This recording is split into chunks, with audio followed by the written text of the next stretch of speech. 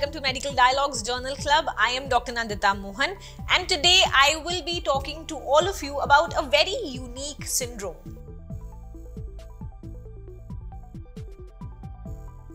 Now, deficiency of the thyroid hormone transporter, which is the monocarboxylase transporter 8, that is the MCT8, is associated with severe intellectual and motor disabilities as well as a very high serum T3 concentration.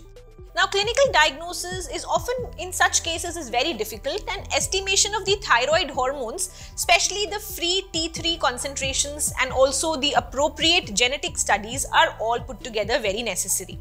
Now, this case that I'm talking about, it usually emphasizes about the genetic investigation of a 1-year-old child associated with developmental delays and thyroid hormone functionality, revealing a single base pair duplication in exon 1 of the MCT8 gene being the responsible cause.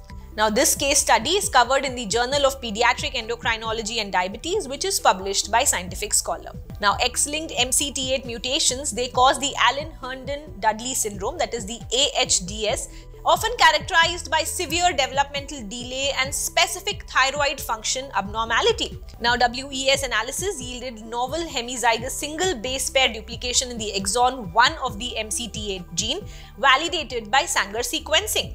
MRI also revealed generalized demyelination with poor grey and white matter differentiation and also a loss of brain volume. Indirect markers, they all revealed thyrotoxicosis in some peripheral tissues. Possible benefit of including the FT3 assay in addition to the TCH and FT4 while evaluating the male infants and children with severe developmental delay of unknown etiology, enabling timely diagnosis, plausible treatment, and even requisite genetic counseling.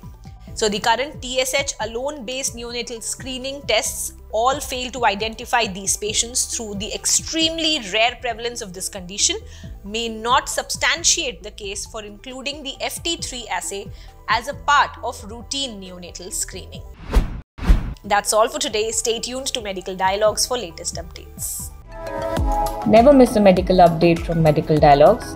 Like, subscribe, and press the bell icon.